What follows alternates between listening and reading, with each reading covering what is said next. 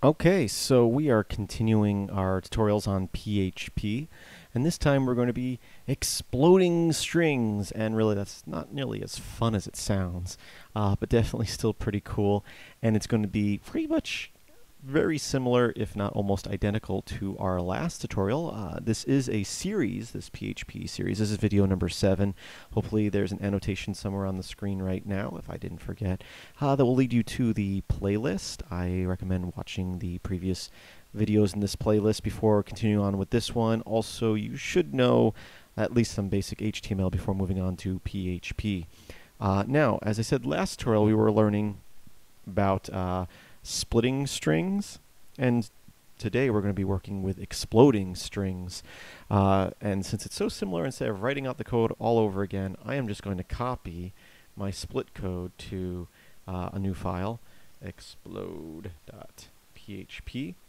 And then I'm going to go into it. Once again, I'm using Vim as my text editor, but feel free to use whatever text editor you prefer. It's personal preference. And here's our code. We've got a variable that contains a string that has a person's first name, last name, and their occupation or job title there. And then what we're doing is we're splitting that by the commas and setting variables based on those elements, and then outputting them into HTML format. As I said, today instead of, well, let's first off save this, refresh this, and we will open that up in the web browser, and you can see how it outputs everything.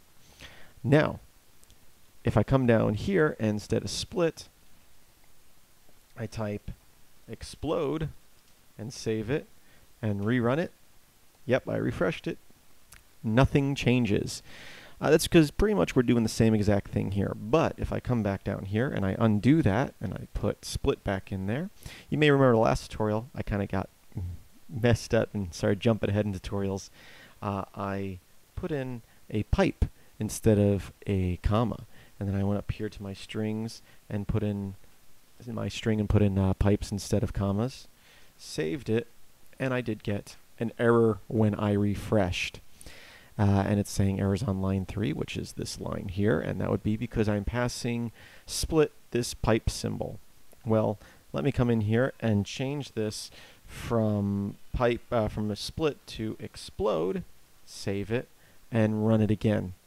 Well, here you see we're back to it working again. That's because one of the main differences between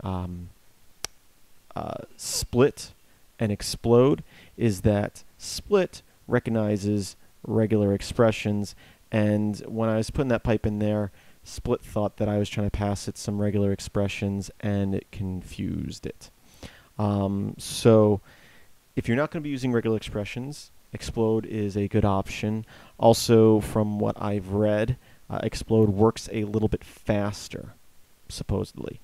Really, in this particular case, we're talking fractions, small fractions of a second. But I tend to use explode more than I would split. And one of the main reasons is I tend to use the pipe symbol a lot if I'm working with files, which we're going to get into the next tutorial, basically doing the same thing, but instead of with just a string within the text, string within the script, we're going to be working with in files. And I like to use the pipe symbol when I'm making my files, CSV files, which really means comma separated values. No, comma. I always forget V stands for. I always say values, but I think it stands for something else. Anyway, I tend to use the pipe symbol because that's a lot less likely to cause problems. Because let's say you're putting an address, and addresses have commas, so then you got to put quotations around each section as well, split them by commas. It just gets complicated. So I tend to use the pipe symbol just because it's, I mean, really, other than when you're coding, when do you type the pipe symbol? So a lot less likely to bump into errors there, little problems. So explode is a good option unless you need to use regular expressions. And then also there's another thing I've never used but I have read about, which is preg split. That's preg_split. And basically use it the same way. I guess you would type something like this. In fact, I've never used it before. Let's see what happens when we type this. _split. And supposedly that's like the other split. also accepts regular expressions, so you got to be careful how you put stuff in there, because it may think that it's something that it's not. Nope, see, that still doesn't work. Once again, I've never used this before. Supposedly, if you learn how to use it, it's like split, only faster. That's my understanding of the difference. So really, from what I've read, using split is really never needed, because I guess if you're using it in newer versions of PHP, you should be using this type of split rather than the regular split. But I mostly use explode because, at least for what I mostly do, I don't need regular expressions. But if you're going through a large file that has a lot of different things in it, you might need regular expressions, but that's beyond this tutorial. So we will undo stuff like so, save that, refresh, and we're back to how we were before. Now, we're also putting this into a list.